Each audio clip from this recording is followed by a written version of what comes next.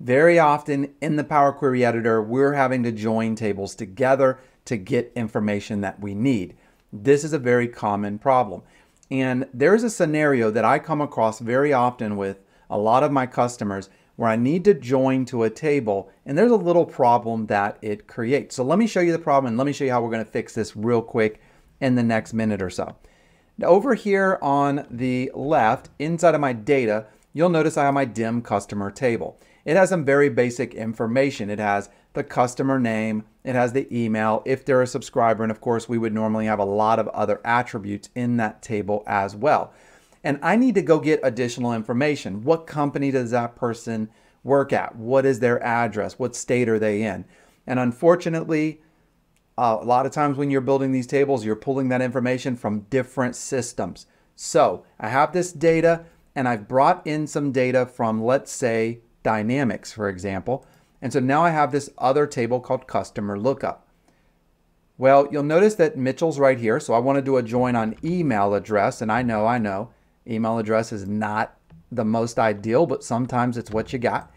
And I want to return Pragmatic Works, and then I want to do a join to Brian Knight, and I want to return Pragmatic Works Cert XP in honor of our new certification training program. Check it out. So now I have that. That's what I want to do. But if you've ever done a join before, if you've ever written T-SQL, you're going to know the problem that I'm going to come across before I get there. So let's do a basic merge. I'm going to merge these tables together, and I'm going to do that on the email address. We got 2 of 2 matches. That's perfect. So now I'm going to click OK, and now we have this table.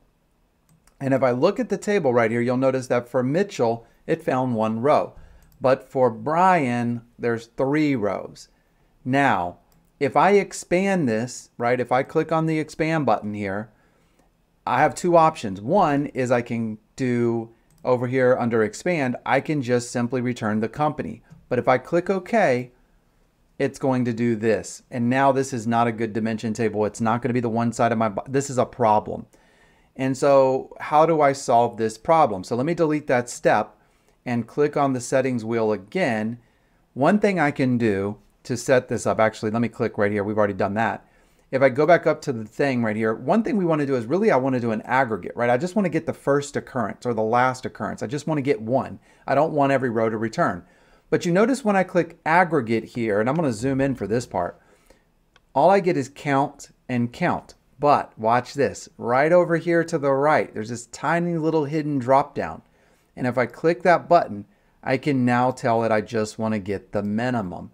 The minimum, the maximum here, it's the same thing, right? It's the same company. It doesn't matter to me. I just need to get a distinct value. I don't want to get multiple values and duplicate this table. So that's it. That's the first trick.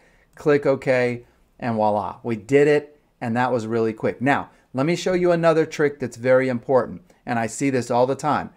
This is a lookup table. I need this table inside of the Power Query Editor as part of my cleaning and transformation operations. I do not want to load this table into Power BI Desktop.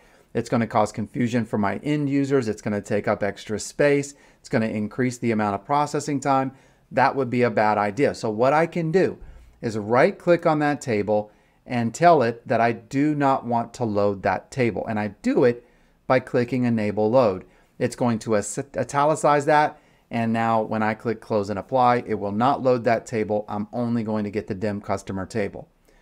If you enjoyed this video, make sure to take a look at the description below and take a look at the training at Pragmatic Works. And for a limited time, I have a discount code that you can use to get a really great discount off of Pragmatic Works training as well. So make sure to take a look at that. Hit that like and subscribe button, and we'll see you in the next video.